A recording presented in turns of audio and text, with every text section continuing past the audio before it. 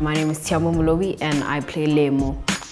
Lemo is like a charismatic type of person. He's smart, he's witty, he likes back-chatting and he gets himself into trouble.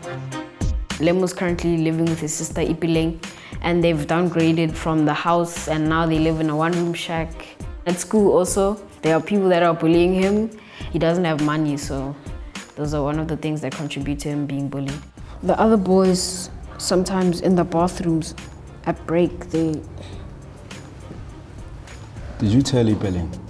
Ipileng is like everything to him. He hides things so she doesn't like get disappointed. He doesn't want her to see because he's always like wanting her to work hard and he loves the fact that she works hard for him. Oh, it's very exciting. I'm glad to be on set.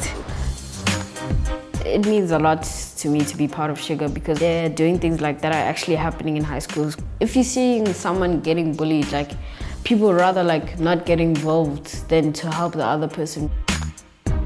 It's very exciting, especially working with Ipileng because she's nominated for an Emmy, and she's a great actor. I'm very happy to be part of something that's spreading a positive message. It's putting it out there, and I feel like it's a good thing what they're doing.